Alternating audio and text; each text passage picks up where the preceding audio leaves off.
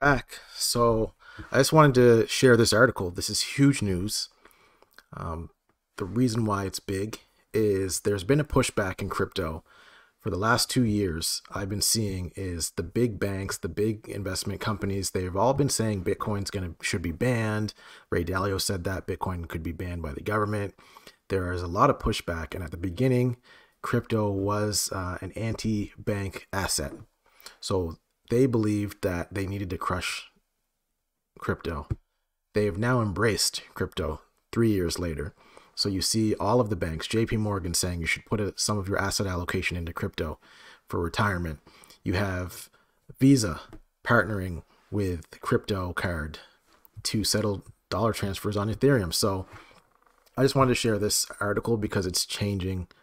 It's a big change in the posture of big banks. So Visa's piloting a transaction settlement in stablecoins on the Ethereum blockchain. The credit card provider that moves billions of dollars each day in 200 markets announced they'll accept their first settlement payments in US dollar coin, USDC, which is on the Ethereum blockchain.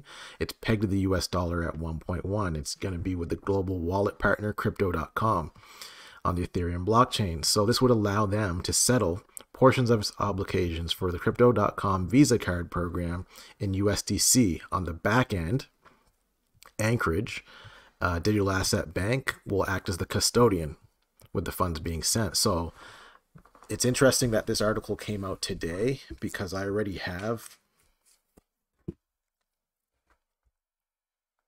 see if you can see that. There's no numbers on the front.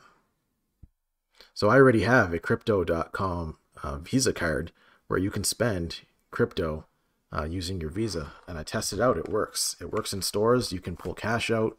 So I'm not sure why this is big today when this card has been out for years, but it's good. It's good news, and any news like this is good news. So it looks like the card giant's already partnering with 35 digital currency platforms, including Coinbase, Crypto.com, BlockFi, Bitpanda. So what you're going to see is a lot of companies and a lot of exchanges coming out with these types of cards, and they're going to allow people to spend their crypto using these cards. That was the biggest thing people would say is you can't eat your Bitcoin. You can't spend your Bitcoin. Well, most people don't want to because you'll end up like that guy who's bought, a pizza for 10,000 Bitcoins.